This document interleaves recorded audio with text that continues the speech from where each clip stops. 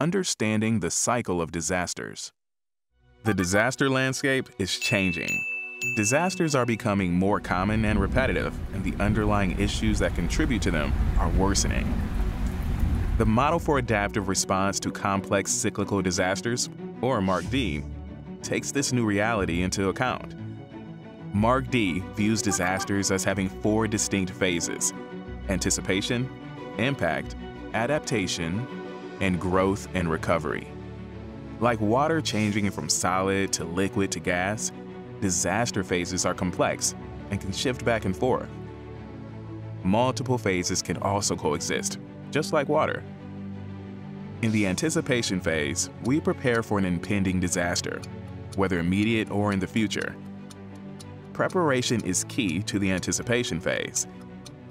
The impact phase happens when a disaster hits, causing acute effects. Adaptation can be brief or prolonged, depending on the disaster's nature and extent. Growth and recovery is the resolution phase, but another disaster can send us back to impact at any time. MARC-D also identifies three phases of a disaster: survivors, community leaders, and responders, each with unique needs and roles. MARC-D guides effective responses for each phase as well as the different populations. For example, community leaders assess and restore basic functions during adaptation, while responders plan and prepare during anticipation. MARC-D, helping communities prepare for and recover from disasters. Learn more at marccd.info.